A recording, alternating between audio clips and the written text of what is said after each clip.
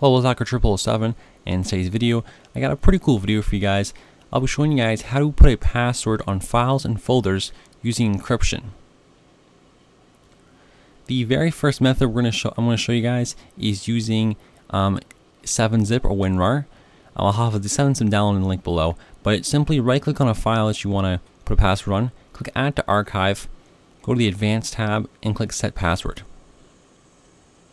Type in a password in that white box there, and you even have the option to encrypt the file name.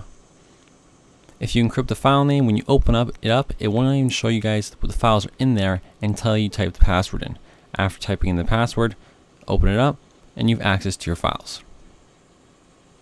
Next, we have Microsoft Office. If you go to the Info tab in your document, you can click Encrypt with Password.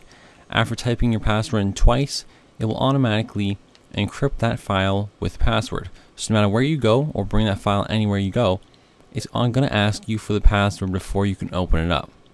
So simply just save it somewhere you'd like it. So for example, the desktop. And when you reopen it, it's going to ask you for your password before you can see the information. Next up, we have BitLocker. BitLocker is only available on Windows 7 Professional and Enterprise and Windows 8 Pro, and I think above. So to check out if you have it or not, just go to your Start menu or Start Orb and type in Bit, and you'll see BitLocker Drive Encryption if you have it. BitLocker allows you to encrypt external hard drives, internal drives, and USB flash drives. Plug in a device, click Turn it on, and use a password to unlock this device. Type in your password, and it will encrypt your drive. If you do this on a flash drive, every time you plug the flash drive in, it will ask you to type in the password before you can access the data on it. Next, we have the standard encrypting service that's available on Windows.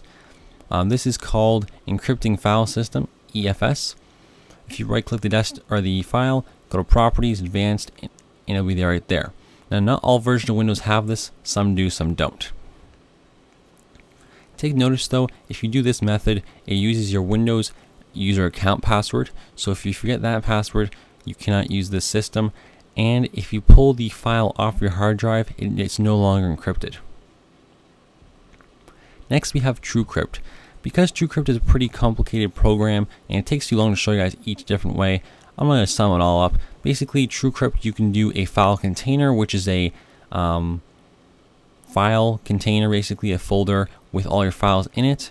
You can do a certain volume or an entire flash drive, or you can do your whole Windows system drive, which basically every time you turn your computer on, before Windows even starts, you have to type a password in. Anyways guys, thanks for watching. Hope you guys did enjoy. If you did, you can leave a like. If you have any questions, comments, or concerns, you can leave them below as well. Thanks for watching, and have a nice day. This is the Hacker 007, and I'm signing off.